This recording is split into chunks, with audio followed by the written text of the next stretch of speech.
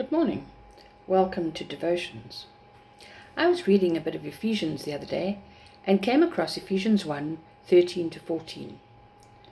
When you believed, you were sealed in him with the Holy Spirit of promise, who is given as a pledge of our inheritance.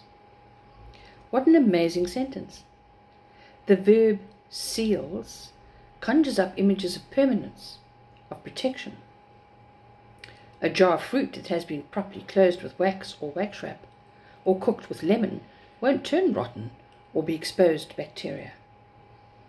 A king's seal implies ownership and authority.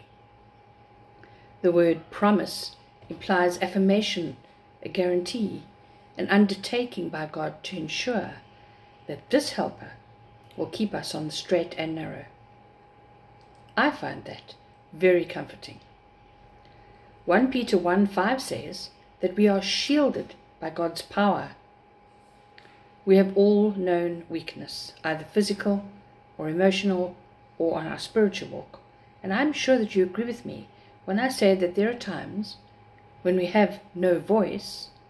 That's when we call on the Holy Spirit and know without a doubt that it is our inheritance, our gift, our right almost. When you have few answers to life's problems, call on him. Romans 5:5 says, and hope does not disappoint us, because God has poured out his love into our hearts by the Holy Spirit whom he has given us. The word poured reminds me of Ephesians 3:17-19, so that Christ may dwell in your hearts through faith. And I pray that you, being rooted and established in love, may have power, together with all of Lord's holy people, to grasp how wide and long and high and deep is the love of Christ, and to know that this love surpasses knowledge, that you may be filled to the measure of all the fullness of God. We can't influence God's love, just as much as I cannot control the weather.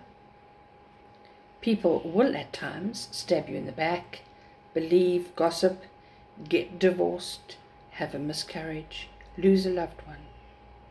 Humans will disappoint and fail. God's love, on the other hand, is immeasurable and dependable. Fortunately, it's not a case of one size fits all either.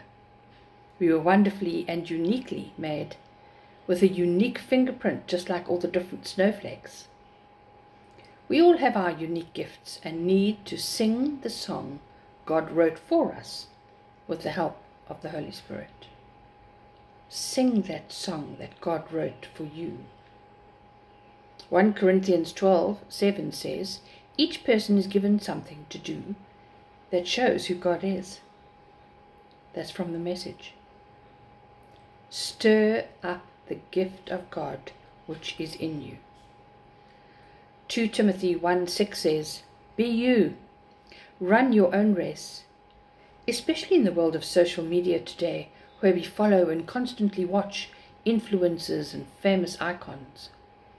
Their lives might be romantic and enviable aspects to it, but everyone experiences sadness, hopelessness, and bouts of depression. Don't close the book when bad things happen in your life. Just turn the page and begin a new chapter with the Holy Spirit at your side. I was at the market one day, sitting on a chair, sipping coffee to rest a bit, and there is a stall there that sells swords and shields of various kinds, depicting the hero or heroine that it is based on. Little children flock to the stall and are transformed into supermen and brave warriors clutching these implements. So cute, so innocent. This aspect of one's life is transitory. It can only last a season, and then one moves on. Fortunately, life has so many wonderful seasons.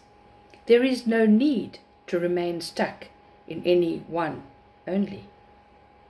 Especially when we are undergirded with God's love and the help of the Holy Spirit.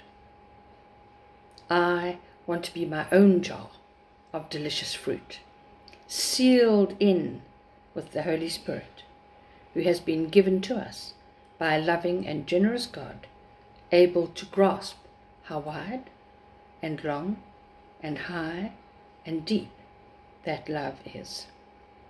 Have a lovely week, have a lovely Christmas, and don't eat too much cake.